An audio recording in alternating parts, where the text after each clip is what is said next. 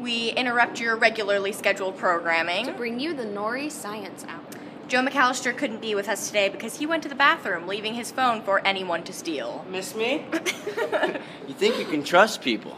Welcome back, Under the Dome fans. We got a fun one today. Behold, my new profession, looting from hobby stores. Let's get to the science, Norrie. Okay, so what are we going to do when we run out of fuel in Chester's Mill? Well, we're going to need to create some sort of new kind of alternative energy source. Exactly. Wind power, which is quite popular in my home state of California.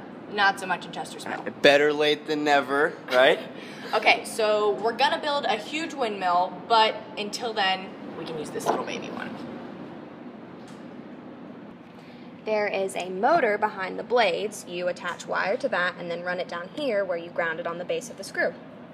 Very important safety requirement, folks. And then you clip the clippy thingy. Banana clips?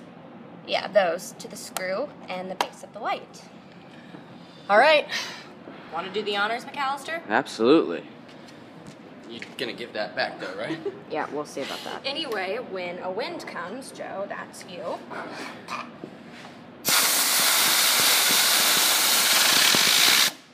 The wind blows the blades, which generates energy and creates light and heat and other things that everyone really needs. Beautiful ladies, on behalf of Chester's Mill, I thank you. And now let's get started on the one Miss Pine wants us to do.